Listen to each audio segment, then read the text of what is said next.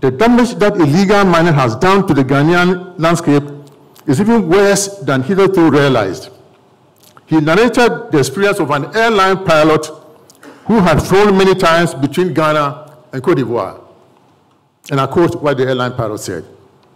The contrast between the Ivorian landscape and that of Ghana as one flies across the border is beyond belief. The Ghanaian landscape is pockmarked with these ugly craters. The forests are gone. Many of the farms are also decimated or fractured. From the sky, it looks exactly as if the landscape had been deliberately bombed. Ladies and gentlemen, drones flown by the Interministerial Committee gave similar images.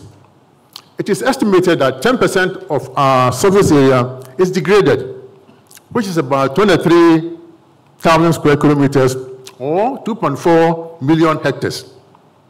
Again, it is estimated that it will take about $12,000 to reclaim and restore 1 hectare. It follows that Ghana will need about $29 billion to reclaim degraded land.